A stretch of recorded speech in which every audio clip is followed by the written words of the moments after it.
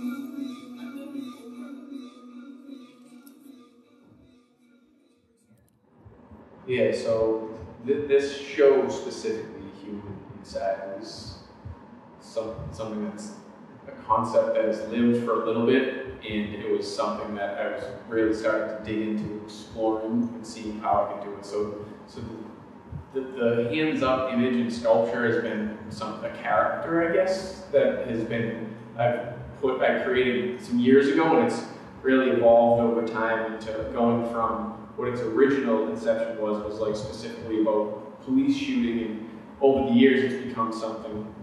It's just as society has moved, this human inside concept has, and personal revelations as well, but it's become this thing that gets applied to multiple components of life, and it's been cool to see it grow with me, and it kind of comes down to this thing that is like to be seen or unseen as well. And I think we all, no matter where our background is, our demographic, our race, our ethnicity, it doesn't matter. We all like have an outside layer and something inside that sometimes it doesn't feel like is being seen by a loved one, society at large, your boss, your employer, and it can be a lonely feeling. And I think it's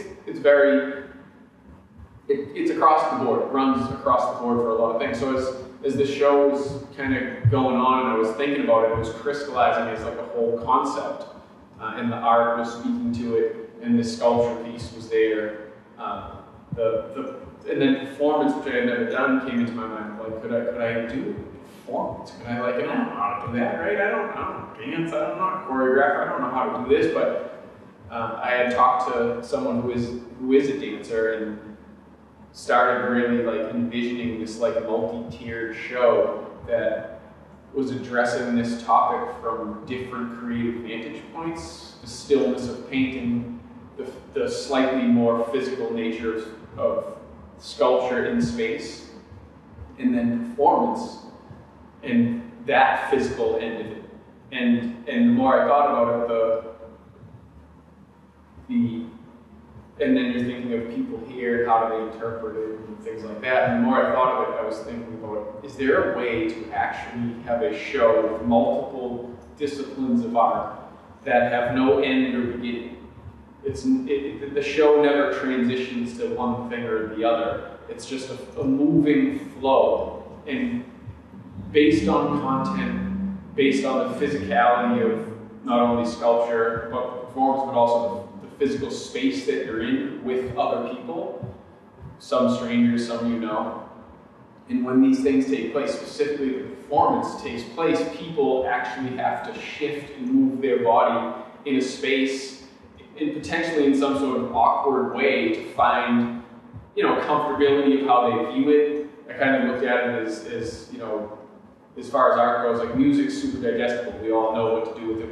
We take it in a way. Art, paintings, for instance, is a little less demanding of someone. You can look at it, it's silent. Sculpture seems to be a little, less people might be sculpture enthusiasts. And then dance is less.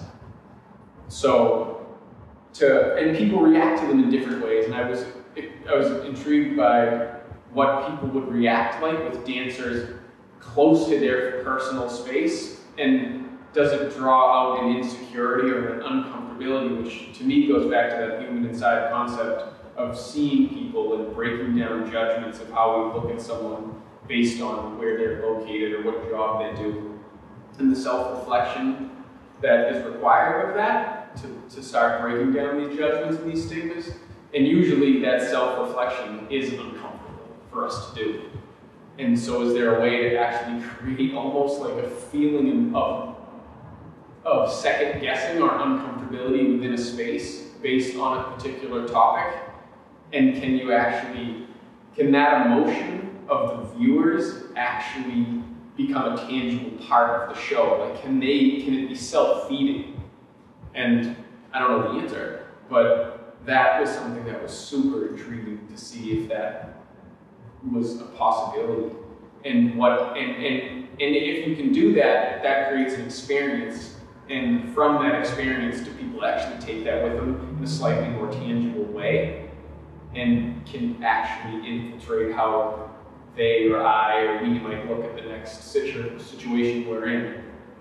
if it has a similar topic to what was experienced at a show with a concept. So that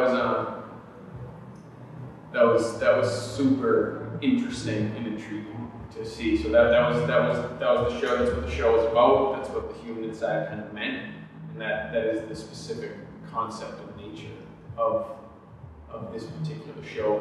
You don't hold it. Thank you. I just have to say thank you from the bottom of my heart for everyone in here really quick.